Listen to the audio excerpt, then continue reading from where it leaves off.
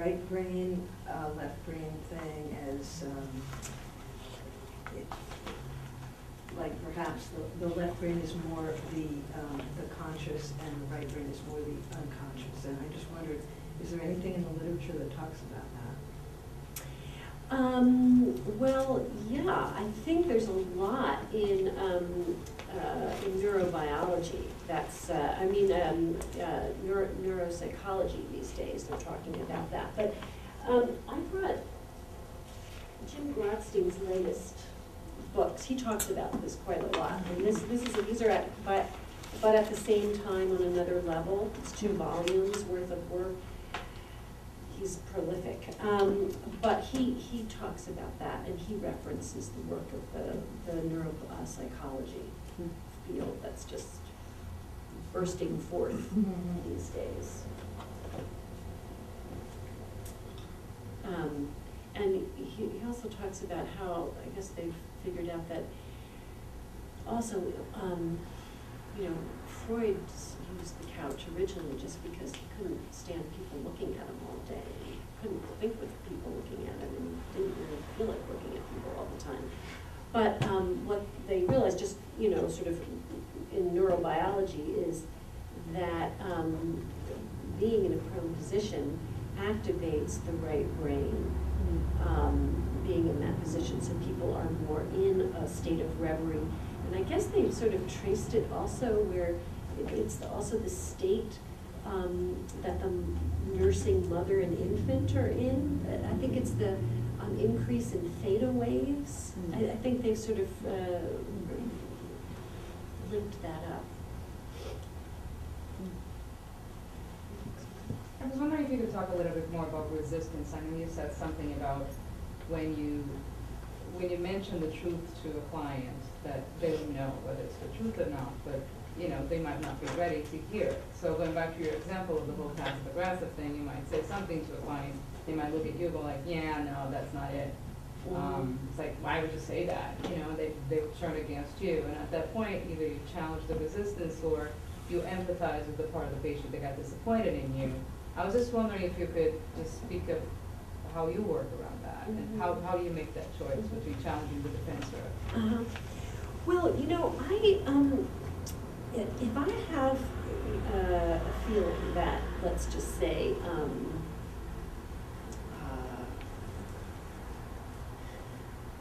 with a passive-aggressive patient, that she's really talking about that part of herself, I have to find a way that I can bring that in, that I think the patient can manage. In Jim's book, I love his language sometimes. He speaks about it, that we have to give the patient a dosage of sorrow, like the dose that they can bear. And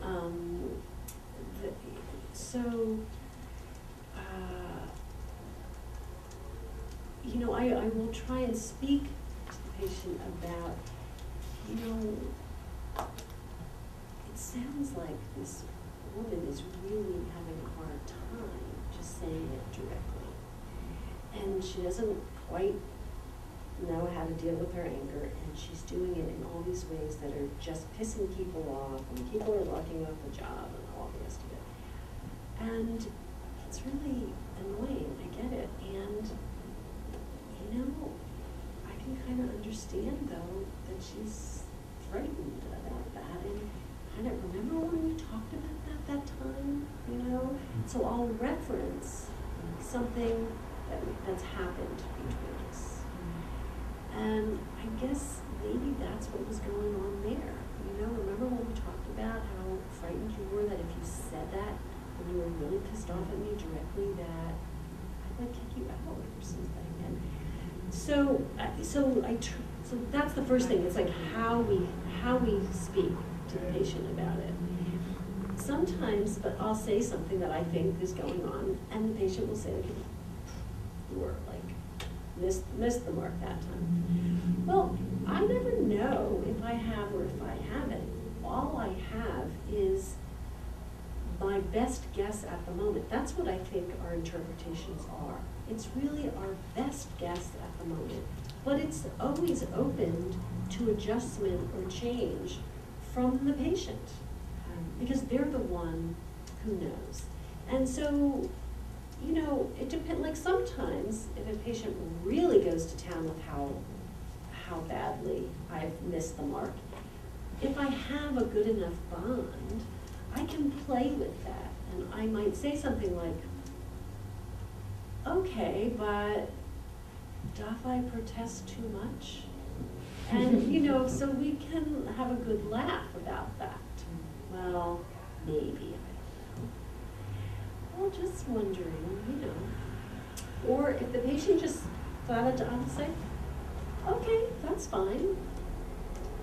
That's just kind of what I thought, but maybe I got it wrong. But when I say that the patient knows the truth, even while they're protesting, if you did hit the nail on the head, who knows? We never know if we really did, but if we did, the patient knows it, whether they ever admit it to you or not. I had a patient once who wanted me to do something that I wouldn't do, and I said if she was going to do this thing, I don't want to go into details, but I said, you know, I would end the treatment, which was a little drastic, but I didn't know what else to do, so it was a pretty drastic thing that this patient wanted to do. And I was seeing her twice a week at the time. For 2 years, she berated me that I would do that to her, that what a horrible thing I would do. Oh, I was just like the worst person. But shortly after that, she started coming 5 times a week. It took about 2 years until she was able to say, that was the moment that I trusted you. So, you see what I'm saying about, she knew that I said something that, because what she wanted to do was very self-destructive. And it would have been out of, and I said, you know, I can't, if you do this, I can't protect you. And if I can't protect you, we don't have a treatment, basically. So she knew that I had done the very thing, and she told me this later. I knew that you would always take good care of me when you did that, because you were willing to set a boundary with me. But was she going to let me know that? You have no idea what I had to live through until she could finally bear to tell me that. So that's what I meant by, it's okay. I mean, fine. If I'm wrong, I'm wrong. Maybe I am, maybe I'm not, but you just let it go. And if it's right, the patient will bring it back. Yeah. Well, first of all, thank you so much for your talk. I really appreciated it, and I appreciate your talking about the importance of the container and how fragile some people become, like in the treatment with you, or fragile or regress, and that you have an important role there in being with them. And that makes me wonder, like coming from community mental health, is it possible to do this type of work in non-traditional settings? Like, could you do this work at a high school or like in a public clinic, somewhere where there's not such a solid container? Yeah, I actually think that's a wonderful question, and I'm glad that you brought that up. And that goes back to my point that I do think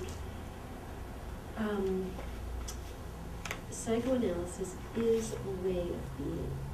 It's how we, again, how we see the world, how we see human beings, how we understand relationship.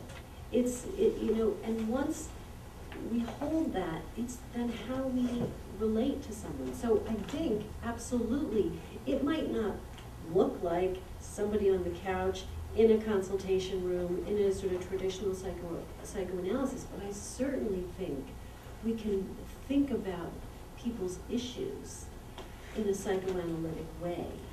I think we can use, you know, Beyond's work on, you know, metabolizing the chaos in their lives and giving it back to whether that's a student or a patient in community mental health or a drop-in clinic, that, you know, we can metabolize their catastrophe, whatever that is, and give it back to them in a form that would feel that they were understood and that they felt held and contained. So I think we can relate psychoanalytically in many aspects of our lives. I hope that answers your question. Thank you for the talk. I came across a while ago a survey that's probably well known or not, but that almost like half of therapists felt, people that are practicing therapists felt that in their own therapy that had been done to them, at least half of them felt they'd been badly injured by a bad therapeutic interaction at some point. And it was shocking to me that that would be as high as that. But I'm particularly wondering about the narrow set of things where someone gets in a tangle with the therapist, maybe feels like the therapist isn't treating them well enough or helpfully or something like that. And maybe it is partly the client, but it might also be partly the therapist. I wonder what you've seen if that doesn't get sorted out, what the impacts are that the clients carry forward. Yeah, no, that's a really good point that you brought that up. So you're really speaking to the negative therapeutic reaction. And I don't, but not just that, Well, especially not primed just with a transference, it just seems like Excuse it's me? primed with a transference from the patient, it just seems like it's so larger than life that I really wonder what the impacts, you know, from a psychoanalytic point of view rather than a non-transference view where, oh, they're bummed out and we'll have to go see someone else. I'm wondering when the transference goes bad, what it does.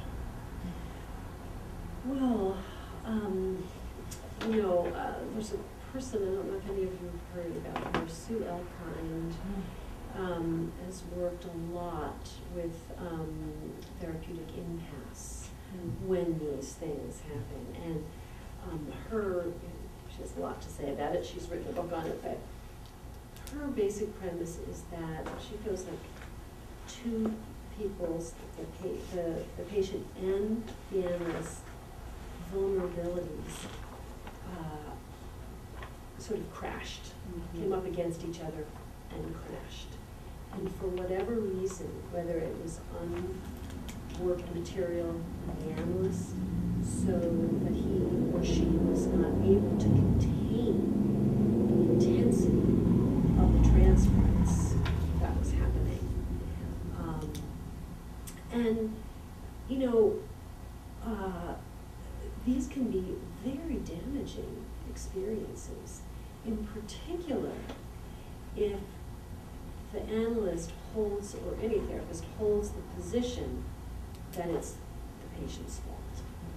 If there's a blaming of the patient in any way, then it can be very, very damaging.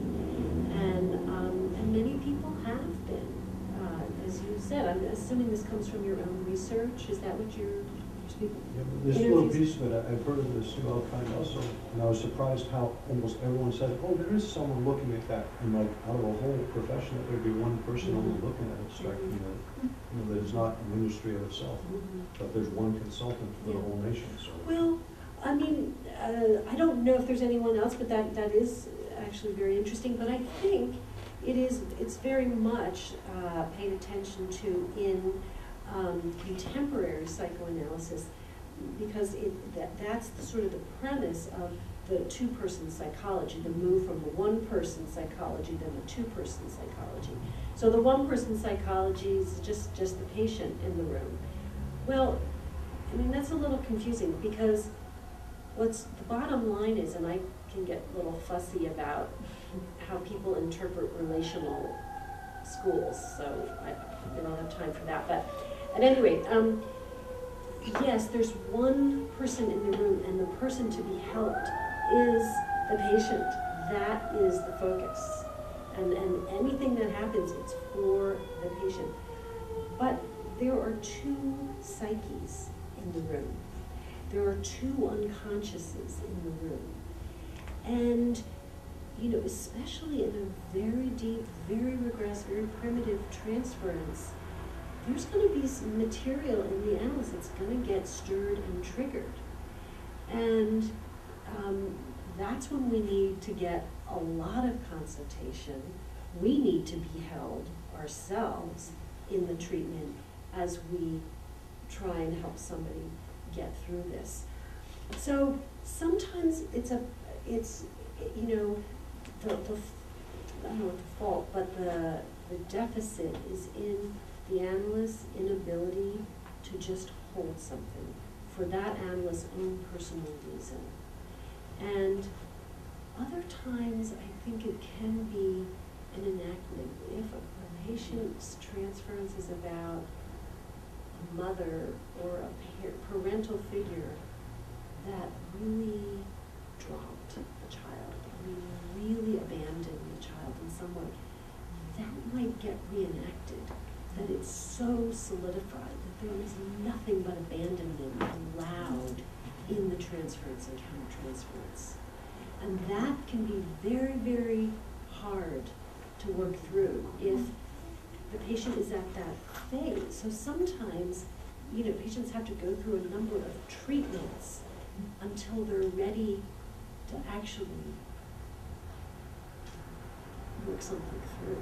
Sometimes the trauma has to be enacted, and it just happened to get enacted in that particular analytic dyad. I've never heard that before. It's fascinating. What a factor to have to take into account. Yeah, and I think that's you know, that's hard to I think because as therapists we want to cure, we want to be helpful, and sometimes we can't always be. And I think the best we can do is recognize that. Thanks.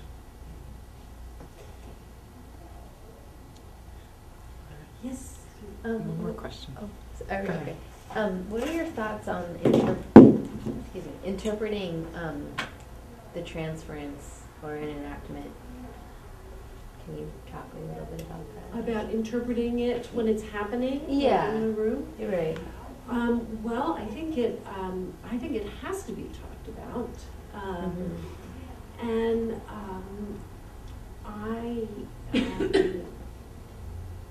well, I'll just give you a really, really brief example. I worked with a patient once where I felt like I felt myself to be a very bad analyst because I was interrupting the patient all the time. I just talked a lot, you know? I thought, what is wrong with me? You know, should I be like pinching myself, like, shut up, for God's sake, you know? I'm just talking away, you know?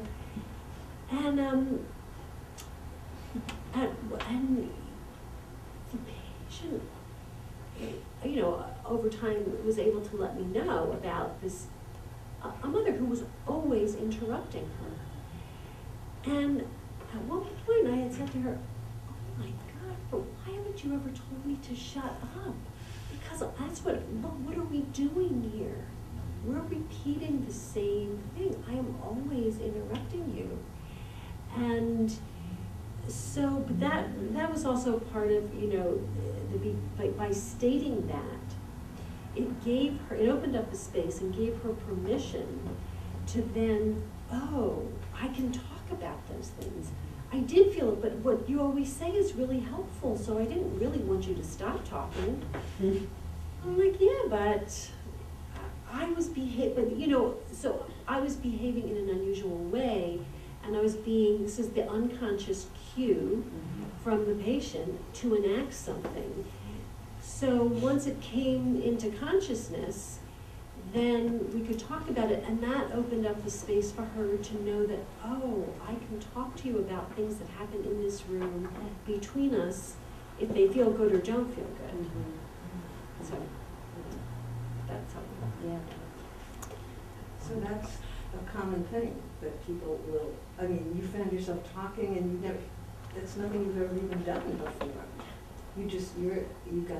You're unconscious. it was not unconscious, it was reading its cue cards. Interrupt, okay. That's amazing. Yeah. And that's common. That, like you said that earlier, when the person was really abandoned by their mom early on, and then they needed to enact this issue with their analyst, and then you said, and then maybe it has to end, and then they have to pick up another one, because it's so. Well, I do want to say something about that, because, you know, it is, part of it is, in some way, we have to know what our script is, and sometimes our script is to be the one who has dropped and abandoned the patient. And that we have to give the space, the patient the space to feel it for the first time. Some of the very early, you know, infantile experiences, they have to be lived through for the first time in the room. The pain, the trauma, the devastation of it. Well, how can a patient feel that and live that with an analyst who's helpful and holding and loving? Well, that's not going to work, is it? You can't deal with my trauma because mine is being abandoned by a narcissistic parent. So you need to play a narcissistic analyst who's completely self-involved and completely abandons me, so that I can feel the pain for the very first time. I can live it. The depth of the trauma sometimes can only be felt that way. And so that, I think, addresses your You know, that reminds me of the Annie Rogers book, A Shining Affliction. Have you read it? I haven't. Oh, it's basically this, for her first therapist, really enacts the mother role, the abandoning mother role, and she has a psychotic break over it, and then goes to see another analyst afterward, and this other analyst really puts everything back together for her. Well, we do have to end here, unfortunately, but thank you so much. You're welcome. Thank you.